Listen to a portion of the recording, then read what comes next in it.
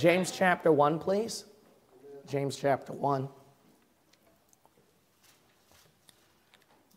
It might be a simple sermon, but very difficult to apply. The Lord laid this on my heart. James is one of the closest apostles of Jesus Christ. You might recall that he was one of the trio that followed along Jesus Christ whenever he wanted three particular disciples.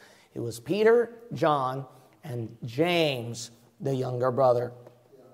When Jesus ascended to heaven, James became one of those pillars within Christianity.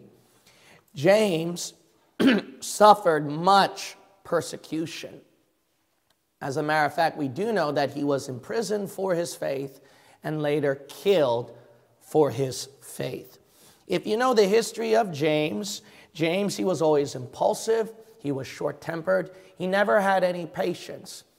But the Lord Jesus Christ ordained him specifically to undergo trial, pain, and suffering to teach him patience. So James is telling us his experience of how he learned patience. In James 1:1, James, a servant of God and of the Lord Jesus Christ, to the 12 tribes which are scattered abroad, greeting.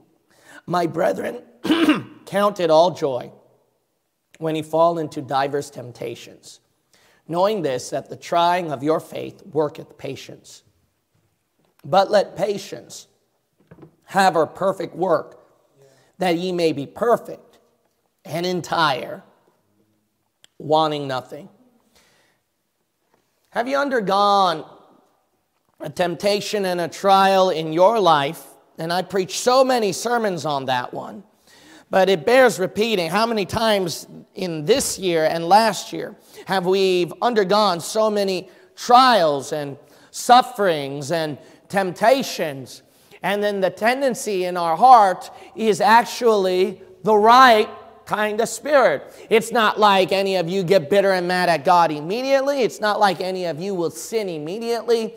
You all just hang on to your faith, because that's all you can do. And you just keep coming to church. You just keep singing those hymns. You just keep reading the Word of God. You just keep praying. You just keep staying away from any sin and temptation out there. Sure, let's be honest, we have a history of falling, but in this church, we pick ourselves back up.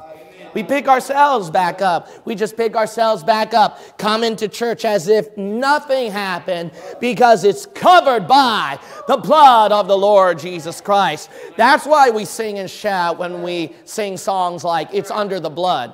Did you ever wonder why? Because I'm a witness, bless God. And God covered me, and I'm one of those that just pick myself back up. And as I undergo another trial and another temptation, I just get it covered under the blood, pick myself back up. And like Bob Jones Sr. said, get my shoes, meaning I'm going to preach on the pulpit. So I just get my shoes and come to church and preach to y'all. And just like you, we just sing, we just shout, we just fellowship, we just listen to the preaching of the Word of God. And that's all we can do. And for years, this church has always had a history of suffering and pain. And we just pick ourselves back up. We just shout it out. We just soldier on for God. Our church has always had a history. And that's all we could do. That's all we could do. But in the middle of that pain, 100 times, this thought has always occurred in your mind. Lord, isn't this enough? When will it end? Lord, haven't I already experienced enough, and you taught me enough, and I've changed, I've surrendered that to you. What more do you want from me? How many times have we thought, Lord, I'm trying to understand why this occurred, and I'm trying to follow your will every step of the way, and I'm so afraid that I'm going to mess up. I'm afraid that this temptation and trial will overwhelm me. God, it's greater than I can bear. Lord, how much longer can I take? Oh, God, help me. Lord, why are you trying to teach me? And one thing we humans have learned is that we can't figure out God, even no matter how much you try to figure Him out. So that during those times, there is one thing that can help you. This is that sermon that I hope will help you when you undergo through these things and when you're in those gritting your teeth moments. In those moments, those doubts flood your mind. And you don't shed tears here and you don't whine about your pain, but I know you do in your own homes. And when you do that, I want you to remember this sermon right here, what James is trying to tell you. Father, will you fill within me the power of your Holy Spirit and the cleansing of your blood, and make this sermon reach the hearts of the people and help them. Father God, I really don't think that I can help much, but Lord, you've taught me over and over again that you can help them. So Lord, you have to intervene. You have to help them today. In Jesus' name, amen. Now, in the first verse, notice that it says, James, a servant of God and of the Lord Jesus Christ, to the 12 tribes which are scattered abroad, greeting. You will hear most Bible believers say that this verse will show that the entire book of James is addressed to the nation of Israel, the 12 tribes, the Jews. And you will notice that the context is full of tribulation context. By the way, I just want to give a disclaimer. So there's something wrong with our thermostat. So if you are feeling hot, you're feeling the right feelings, actually. It is hot. AC's not working. We have no idea what's going on.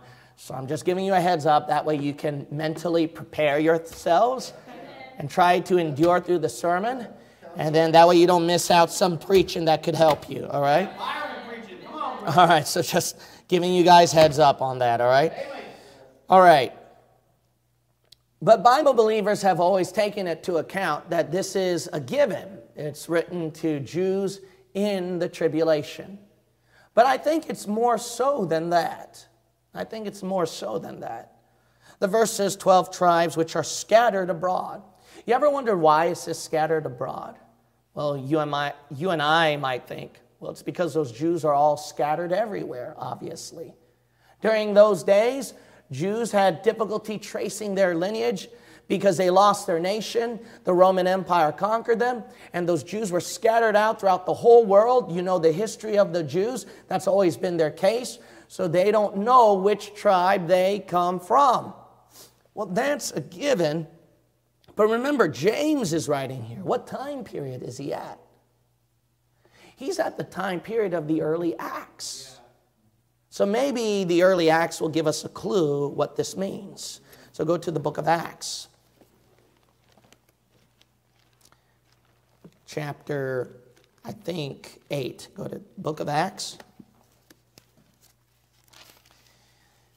And we'll go to chapter 8.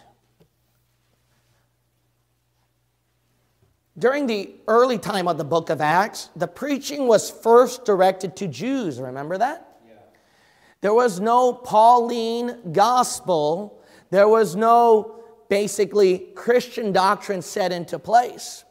The preaching and the focus was toward a Jewish audience here. And James was at contemporary that time with those Jews in the early Acts. So this will make a lot of sense. And what happened that time? At verse 1, and Saul was consenting unto his death. And at that time there was a great persecution against the church, which was at Jerusalem. And they were all what? Scattered abroad. That's why James would write down to the 12 tribes which are scattered abroad. That's why they were preaching, teaching end times. If you know the timeline of the early Acts, it was a kingdom that they were waiting for. They were preaching about tribulation doctrine, end times, and to a Jewish audience. So it makes a lot of sense why James wrote it that way at James 1:1. To the 12 tribes, a Jewish audience. Not the Christian church during the Apostle Paul's days when he was revealed the body of Christ. But before then, James wrote it to those Jews that are scattered abroad. Now, you know what was going on? It was against the church at Jerusalem.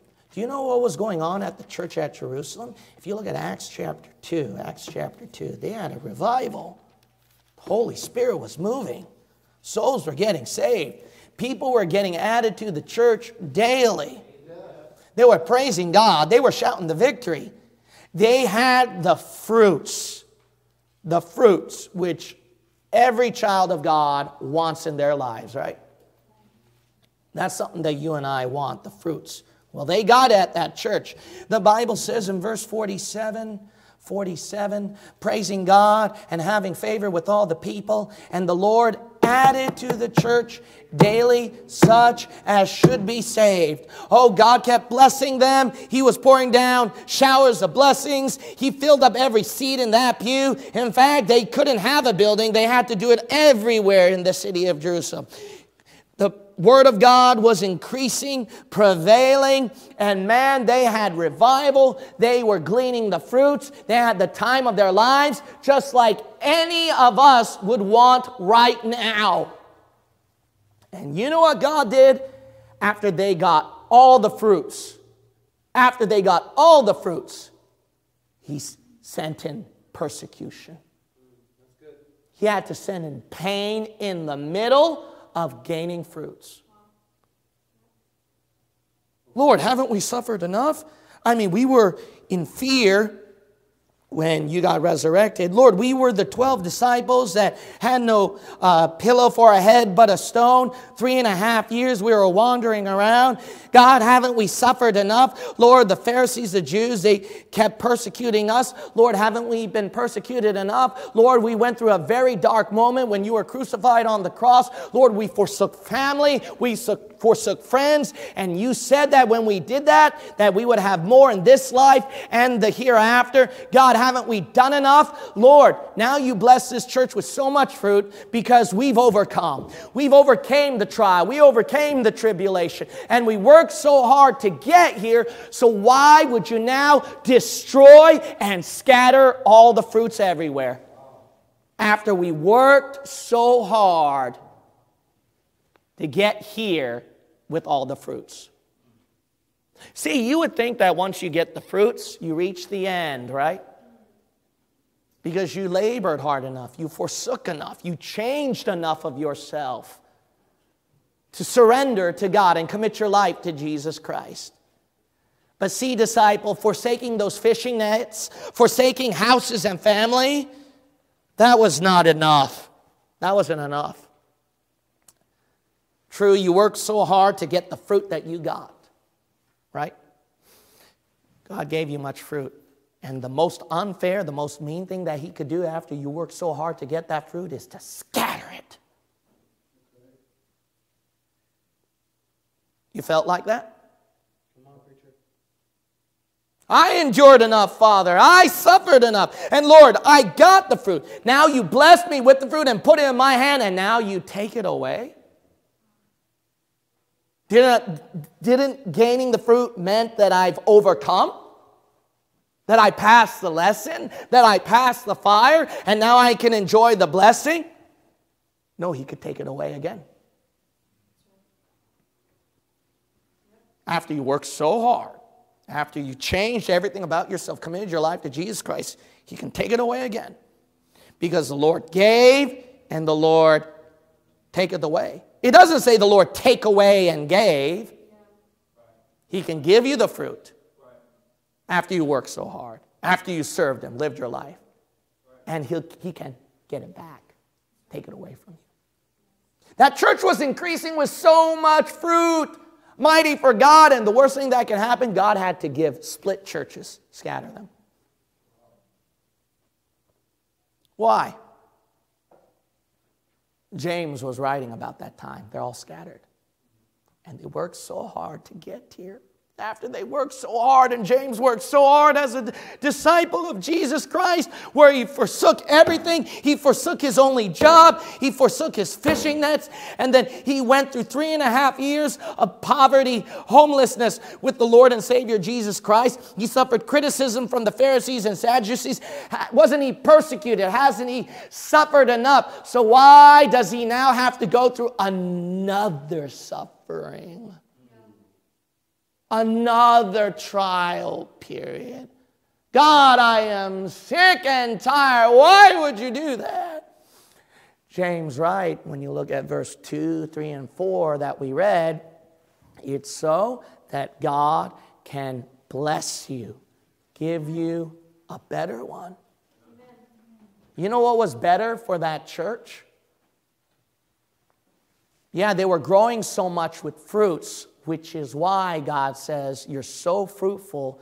Now, that needs to be broken again. That needs to be taken away from you so you can produce more fruit. So he scattered the church, and guess what? That made Christianity spread out even more.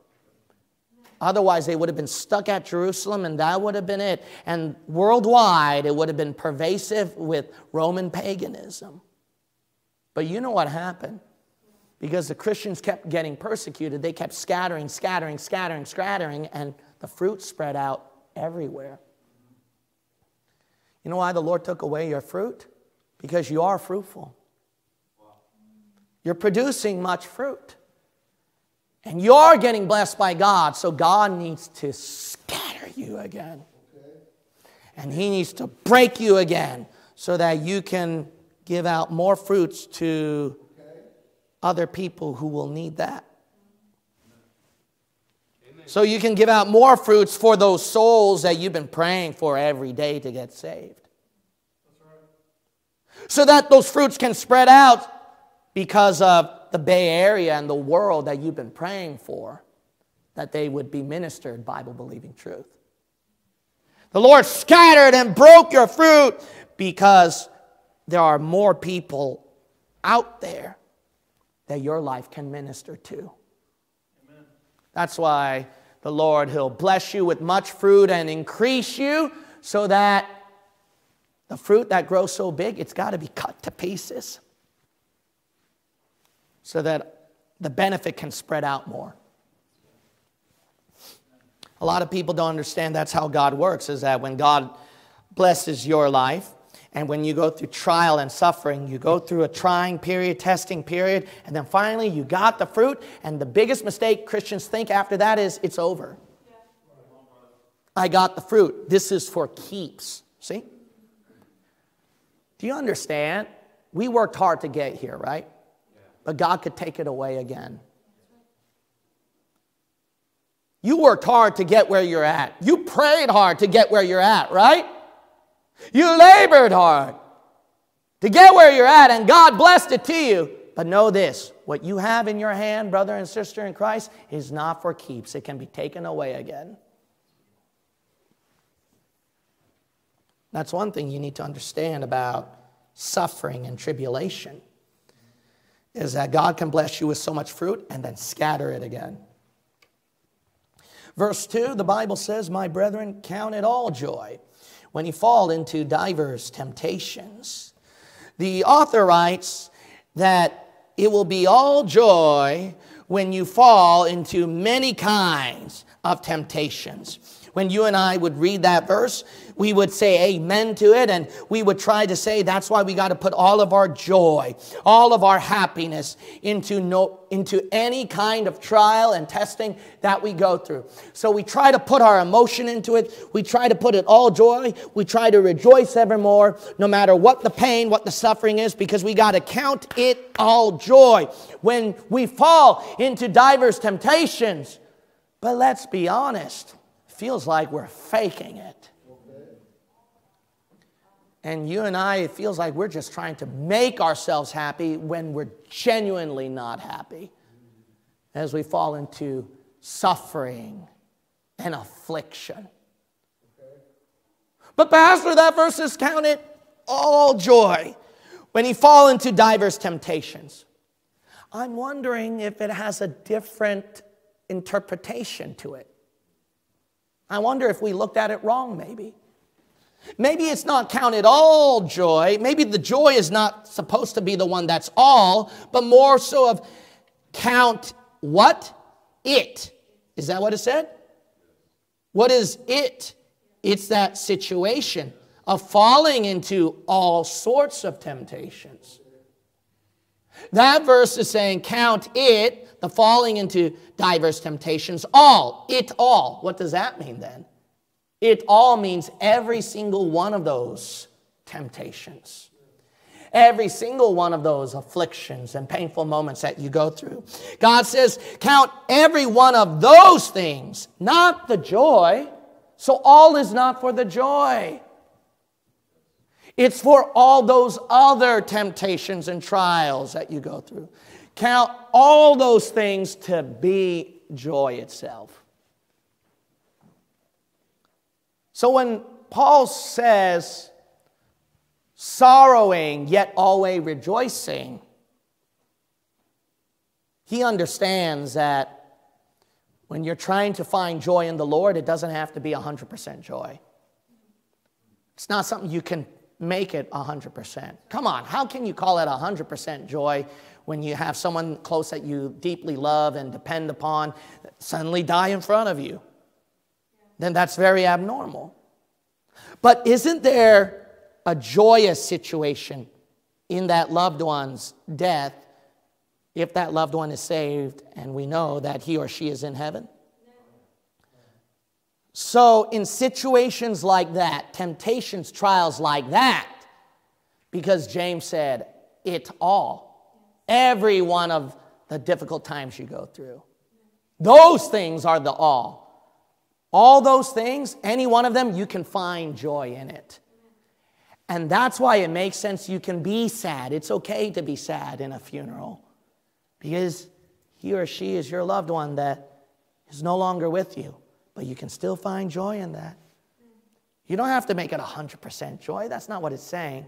It's just saying in situations even like that, you can find joy.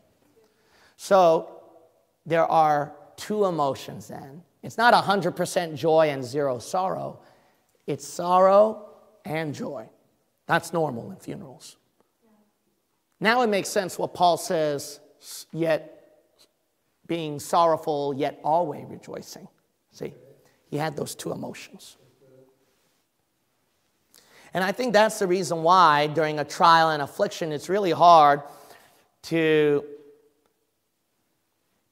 be joyous, to be happy if you're just forcing it. You can't make yourself 100% joyous. It's okay to be sad. It's okay to be in bitterness. It's okay to pour out your complaint to the Lord because the psalmist did that, because God wants that. The Bible says, boldly approach to the throne of grace that you might find help, grace to help in time of need. That's okay. Don't needlessly pressure yourself to force yourself into some fake joy, in some trial or pain. It's okay to pour out the complaint to the Lord. It's okay to put your tears in His bottle. It's okay to be sorrowful in pain because that's just normal for everyone. But P.S., know that God will work it for good. But P.S., know that there's joy in that God will bring you something better. There's gladness in the middle of that sorrow, knowing that Jesus Christ is on the throne and He's in charge and He's our intercessor and He's our high priest and He's ministering to our needs and He feeleth our infirmities. And that's why even in situations like that, any and every situation and sorrow you go through, there's joy.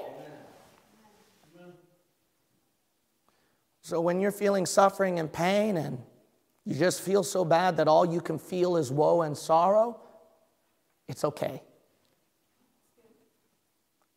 But know that there's joy in that too.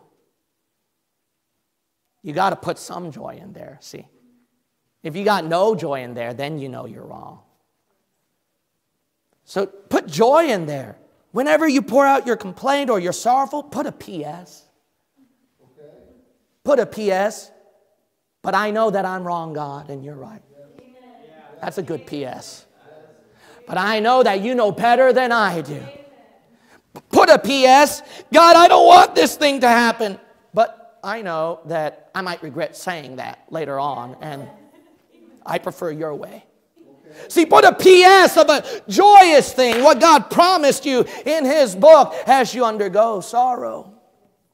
I want you to turn to 1 Peter 1. That's very important. There's a good wording there that I want you to see when you go through temptations. This matches pretty well with James, how he words it. Go to 1 Peter 1. The Apostle Peter is covering the same subject in the first chapter, just like James, because he is undergoing the suffering and persecution like the Apostle James. So they are writing about the same thing right here. In 1 Peter chapter 1 and verse 6, wherein ye greatly rejoice, though now for a season, if need be, ye are in, see that? Heaviness. Through what? Manifold temptations. And look at James 1:2. Don't you think it's pretty much the same thing that they're both saying? Same thing. No matter what temptation or trial you go through, we can find joy in it. So put a PS. And by the way, it's okay to have what Peter called it, heaviness. Heaviness.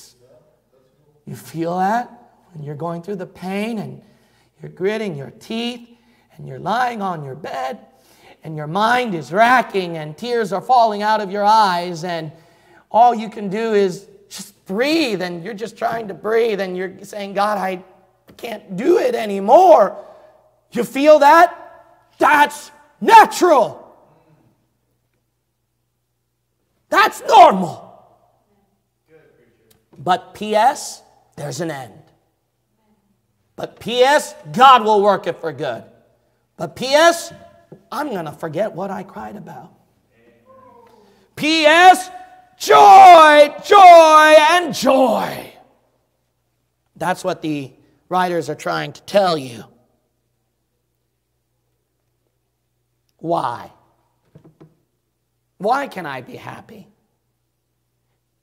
You don't really study that P.S., do you? In every single one of those P.S., you know what it translates to? Basically, it's translating for you that it's something good for you. Correct? Every single one of those P.S. that you give with joy, it translates to, the meaning is, it's something good for you. So you know what Peter says? I like this, but my flesh don't like it. It says, wherein ye greatly rejoice, though now for a season, what? If need be.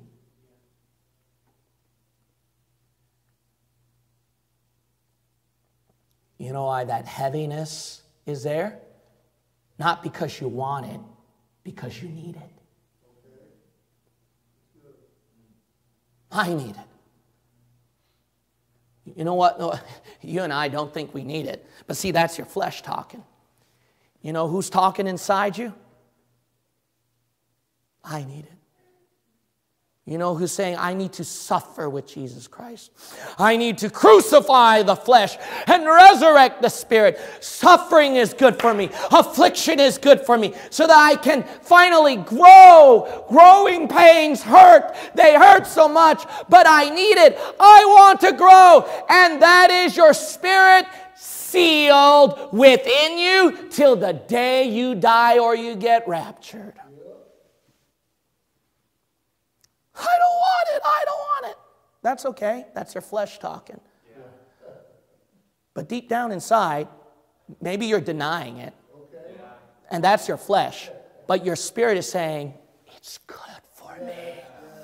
And your spirit says, I need more of it. I'm growing. I'm growing. Give it to me. God, I've grown my fruit. And you scattered me again because I'm still growing. That's why God puts you to affliction, blesses you with fruit, and then takes away the fruit. Scatter that fruit. Yeah. seems to destroy that fruit. But what that is another trial that's producing more fruit. That's what it is again. Why? I don't want it, I don't want it. That's your flesh talking. But see, your spirit's saying, I want more. I need more. I need to produce more fruit. Give me, give me, give me. I know you hate that, I know you hate that. But look, when you sing those hymns, no matter how much your flesh feels heavy, there's a part of you that really likes those words. Look, you're just lying to yourself. You're in denial. I think I need to preach. I feel like there's some in denial right here. And God wants me to preach on this just a little harder.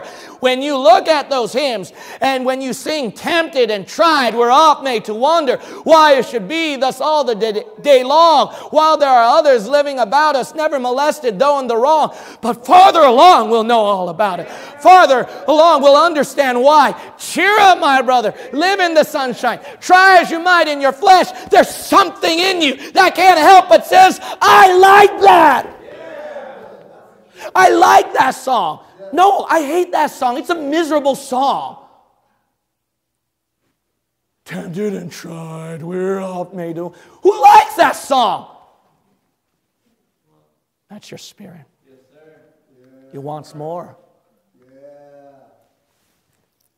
You know why you like this preaching? I never said God was going to give you prosperity. Okay. Take away the pain. I never promised you comfort. So y'all should hate this sermon. Some of you should have got offended and walked away. Some of you should be bitter.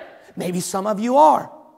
But ain't there something inside you that just says, preach on that, park on that. You're giving me something. I'm breathing finally. I'm growing.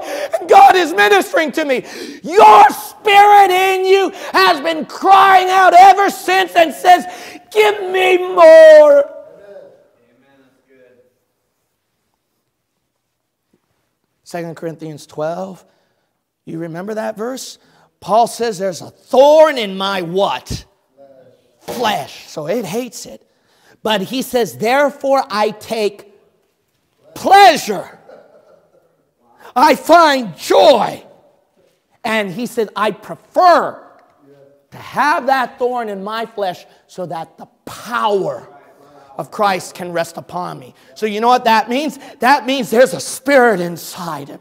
And that spirit craves for the power of Jesus Christ. A closer relationship with him. To draw closer to the King of Kings and the Lord of Lords. And try as you might. Some of you have already talked about, I'm quitting Christianity. Some of you said that I'm sick and tired of being a Bible believer. I can't fight anymore. God, I want it to end. And you're such a big hypocrite when Vince Massa sings, I'm going to die on the battlefield, and you run bases. You know why? You're such a hypocrite. You're such a living contradiction. That was your spirit just now. And you love those kind of songs. You love it. I know there's a part of you that hates it right now, but that's your flesh. But there's a part of you that's saying, come on, preach on that a little more. I'm gonna die on the battlefield. I'm gonna die in the war. I'm gonna die on the battlefield with glory in my soul. You like those songs. You don't like songs with, like this, and saying, God will make me rich again. Yay, yay. Oh, Jesus, shalom, shalom. Hallelujah, Yeshua. Y'all don't like that. Y'all don't like that. But that's supposed to make your flesh feel good. That's supposed to make you comfortable. That's supposed to make you rich. There's nothing negative about it. So why in the world? There's something inside you that craves for persecution, for fighting, for war, for blood, and for the flesh to die, and for crucifixion. Crucifixion. Where? Why? It's that spirit inside you. Because it's crying out, I need more. Because don't forget verse 1. Your fruit is growing. It wants to be scattered and produce more fruit. What did the Bible say? Except the corn of wheat fall into the ground and what? See, it produced fruit, but it got killed again. God took it away again. But it says, but after it dies, it brings forth much fruit. See, that's why God takes away your fruit. He's trying to produce more.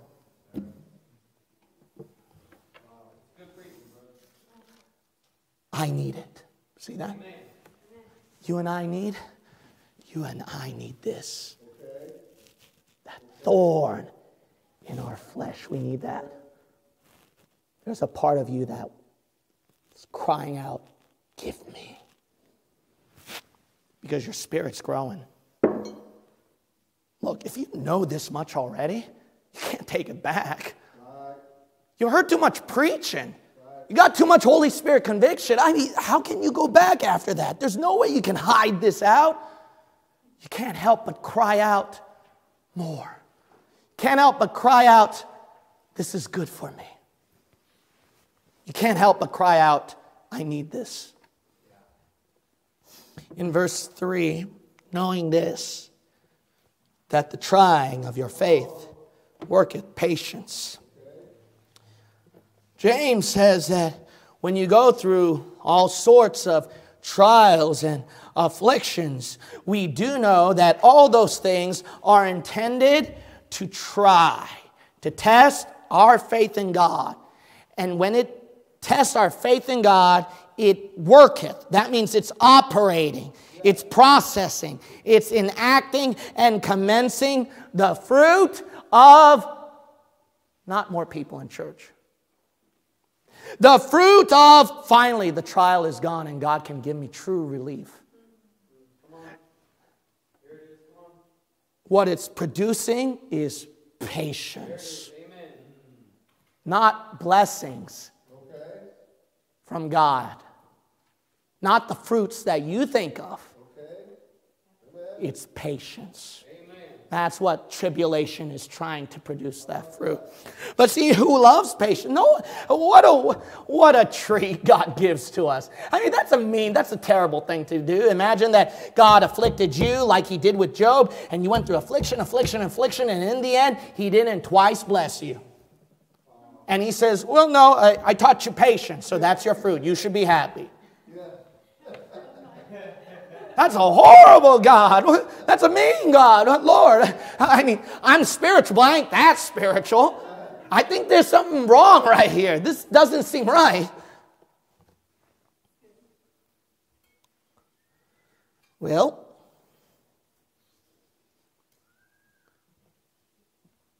let's say this. Do you know there are two words that people do not like in this verse? Let's get rid of those two words and see how it'll turn out. Knowing this, that the comforting, the easing of your faith worketh impatience. Does that sound better? Look, if you don't want the trying, then what's the opposite of trying? It's easing. If you don't want the patience, what's the opposite of patience? Impatience. You know how God can make you impatient? If he gave you and answered you every time you wanted it. Every time you want it, and God gave it to you at the right feeling, at the right moment that you want it. That's how you become impatient.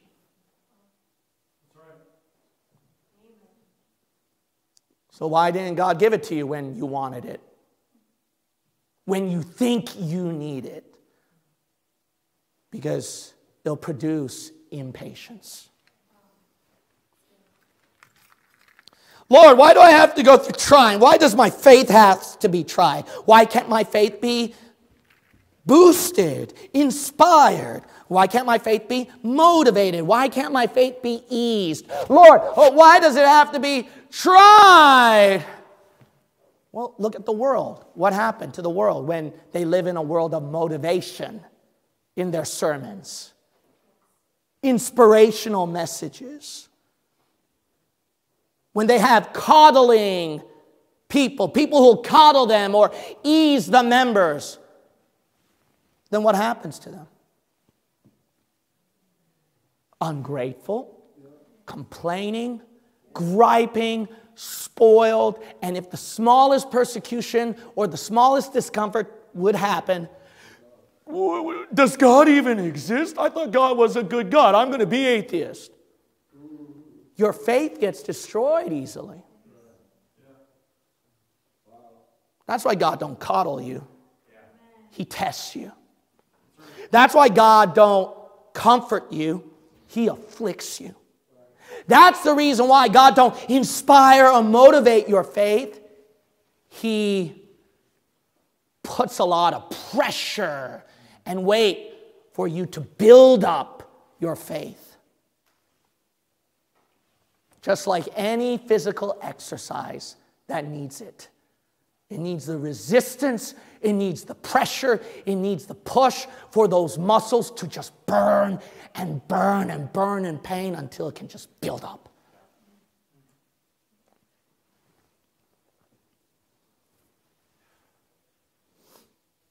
Lord, why can't you take it away? Lord, haven't I done enough? Then you want impatience. That's what you want. Do you know what you're asking for? If God gave you what you want every time, you know what you're asking for? Impatience. Think of a life. Think of a life where you always had impatience. Do you honestly think you'll be happy for the rest of your life? Think of the richest people who have the easiest access, quicker ways of living. They're happy, you think?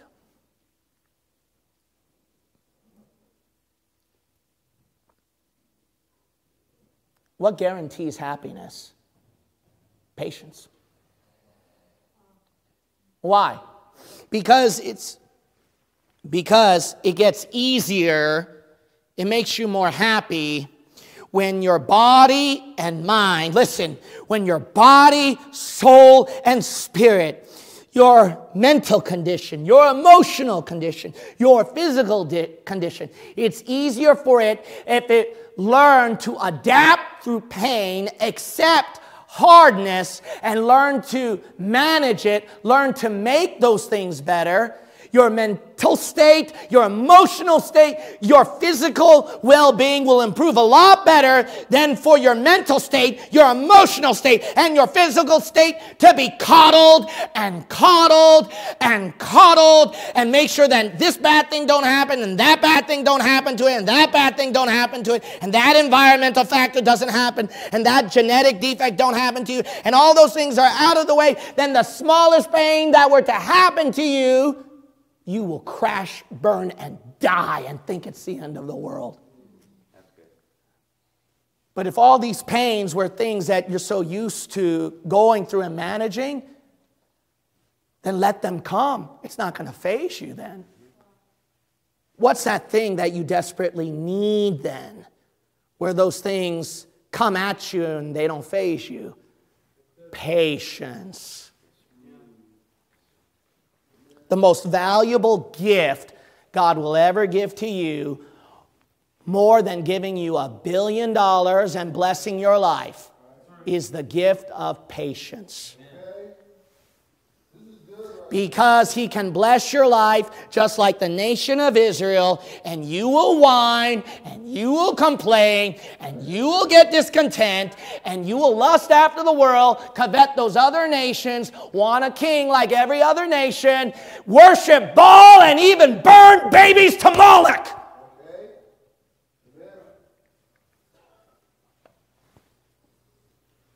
The most valuable blessing and gift God can give to you is patience, more than any physical blessing that He'll give to you. And maybe even heavenly.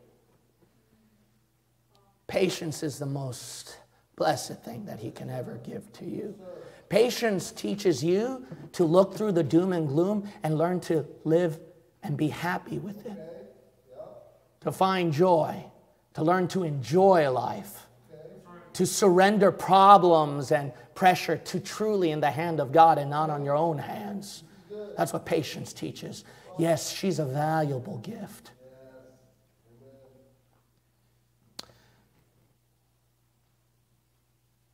By the way, didn't the book of Matthew chapter 13, if you look at that parable, didn't the Bible say that when the sower went to scatter the seeds, there was much fruit? Much fruit. That's what you and I want, right? Much fruit. God, we want fruits from our ministry. Bless us with much fruit. The verse says much fruit with patience. You know what the gift of patience is? It's not just a teacher to help you to live happy with problems and sorrow, but it does give you those blessings as well. Even physical. That's what patience gift is. It's not just for you to accept the pain and sorrow, learn to manage it, make it better, and you can live to be happy, but also it gives you extra benefits of blessings. Those were the fruits your flesh longed for all that time. Those were the physical things that your flesh yearned for all that time. But see, the flesh needs to get out of the way first to get what you want. That flesh must die, and patience must have her victory for you to get all those wonderful things from God. The most blessed gift that you'll ever get from pain and pain and pain again is patience. Verse 4, but let patience have her perfect work, that ye may be perfect and entire, wanting nothing. That's true. If patience is able to have her perfect work, her perfect process, then she'll give you whatever. See, basically the sky's the limit and gives you all kinds of blessings from God. As Jesus said in the parable, when the sower scattered out those seeds, it brought forth much, much fruit, hundredfold, with patience. That's the perfect fruit of patience. But you know what I think this verse is talking about? I don't think it's talking about all those fruits for its perfect work. I think fruits are inclusive. Don't get me wrong. It is inclusive. But I think it's something more specific here.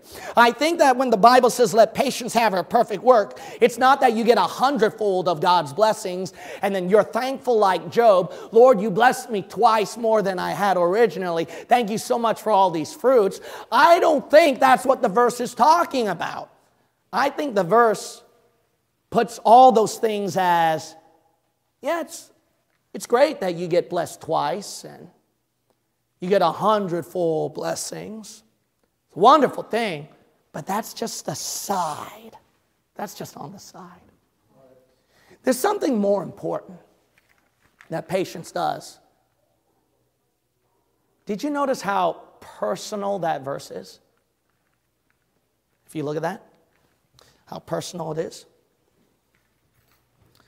But let patience have her perfect work, that what? Ye may be perfect and entire, wanting nothing.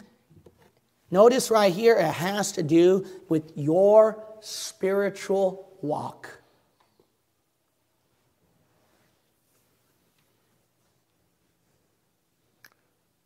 When God afflicts my life, I know I'm going to have much fruit out of that.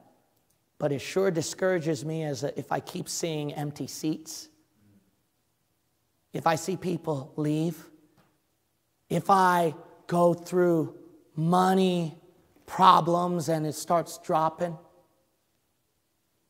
Or when I'm starting to produce fruit from this ministry and all of a sudden those things get stolen or split or ruined by other people.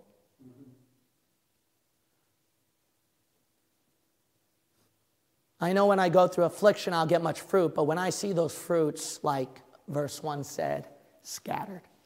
See, God cut it off and he took it away, what he gave to me. That discourages me. Then I'll never think, listen, then I'll never think that those tribulations or trials are truly for my betterment. If God keeps taking away those fruits that I have. And that seems to be the case, I don't know, with any of you.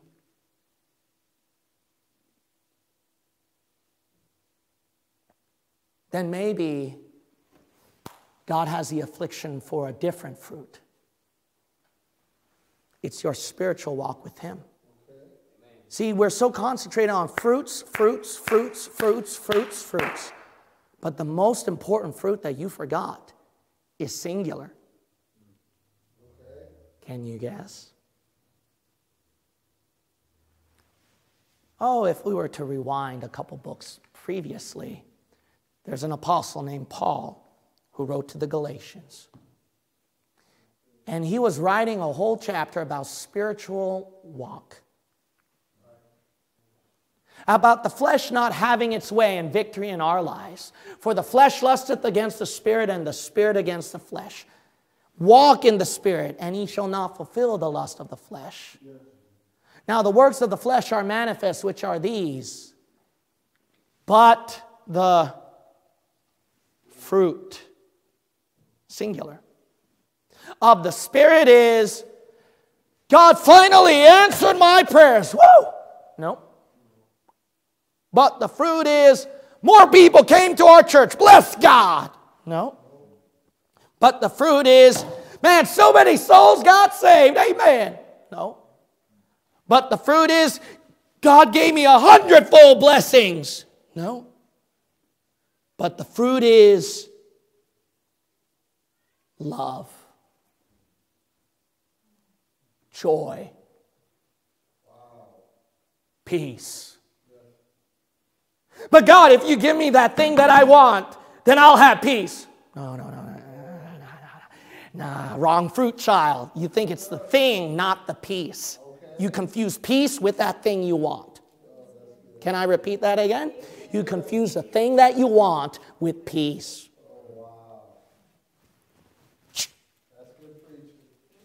And God says, peace, long suffering, gentleness, goodness, faith. Oh God, it's so hard through the storm. Take away the storm and I will believe that you are real and you're a great God and you can take me through the storm. No, you confuse faith with God taking away the storm. Faith, meekness, temperance. Against such, listen, do you know the weight of this? Against such, if you're to have all that in, which is a singular fruit, and that's your spiritual walk. If you get your spiritual state, if you get your spiritual state fixed, your mental condition, mental instability, emotional instability is fixed. Your fleshly feelings that are all over the floor is fixed. If you have your spiritual state fixed, and that spiritual state is fixed based on that singular fruit. Against such, there is no law. Do you know how powerful that meaning is? That means if you have this fruit, there's nothing, there's absolutely nothing in this world, no law in this world, no other law from God that can contradict it. You just have this, you immediately follow the law of God. All other laws in this natural universe will bend and fall on its knees to that fruit. Against such, there is no law. So you want that car that you always wanted, and that's going to fix all the laws of the universe, you think? It'll die out according to the second law of thermodynamics. You want that job that you always wanted, and you think that's the fruit, and that'll solve all your problems? You're just one out of a million and billions where they're going to take away that job and give it to another person. And that job can only fill your belly, friend. That's the best it can ever do for you. No law of nature will bend its knees on it. You're bound by the laws of economics in that case. You think getting what you want is going to solve all your problems? That God's going to take away that pain. It's going to solve all your problems. No, you'll fall whim to the laws of anything in this world. But you get that fruit of the Spirit, nothing is going to get you out of that fixed state. And no persecution or affliction on this earth is going to make you shake away from that very foundation. And maybe you'll understand why those martyrs were able to sing and praise Jesus Christ while being burned at the stake. Then you'll maybe understand that what they got is much better than what you got in your nice, comfortable, air-conditioned home with 2 vehicles and money to keep you going and a nice job and a nice church and a nice area with fun things with the TV and extra furniture.